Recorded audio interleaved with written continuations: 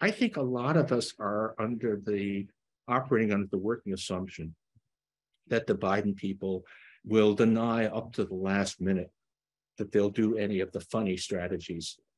But then if push actually does come to shove, they will, and they'll mint $1 trillion platinum coin, or they'll invoke the Constitution to claim that actually, no matter what Congress says, in fact, we can keep something.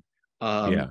There's now a menagerie of different exotic strategies that are all about have zero economic significance. They're all about just exploiting the fine print in the laws to avoid this thing. But if they can't do that, then it could be really bad. Let's say that as you sort of hopefully predicted, it really comes down to the crunch. At the last moment, the Biden Treasury says, under the Constitution, because of the 14th Amendment, we are going to continue on. That the debt ceiling law is unconstitutional, et cetera.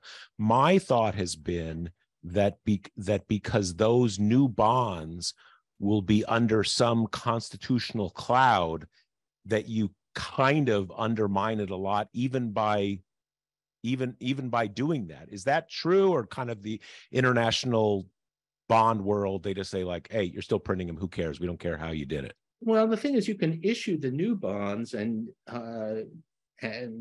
they might trade at a discount, but you can use the money that you raise to continue servicing the old ones, which are not under a constitutional cloud. Right. And then there are other strategies. You issue bonds with no maturity. You issue consols that never come due. And do those add to the federal debt?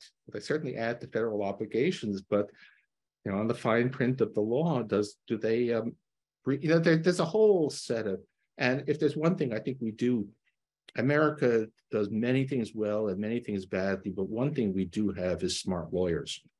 And I would imagine that they have, I assume that there is an ultra secret team of lawyers, maybe working under Cheyenne Mountain or something, preparing debt strategies. They know, they're aware of the risks, and I can't believe that they might well try all of the strategies, and force the people who are trying to force a default to play whack-a-mole, trying to strike down all of the various ways that they're bypassing the debt limit. Right. I had someone, actually a law professor, explain to me, and even when he was explaining to me, I didn't completely understand it, but basically the way that you can issue bonds that have no face value. That's the point. And yet they will actually pay you in a way that they have tremendous value based on what they'll pay you in 10 years, and that all works somehow. Britain used to have those, a lot of consols, but bonds that just paid a fixed amount every year forever. Right. How does that, I mean, it obviously is a debt, but is it what number? So that's one of them, but there are others. It's been amazing that, just the part I see, and I assume again that there's a secret team working on crisis planning, but I'm aware of at least, I think, 6 strategies that are all ridiculous, but the situation is ridiculous, and right. At least one of them would probably win. So basically, the economists and the politicians will fail us, but the lawyers may be our salvation. It sounds like that's what we hope. Right. How very much a Democratic administration, Yeah.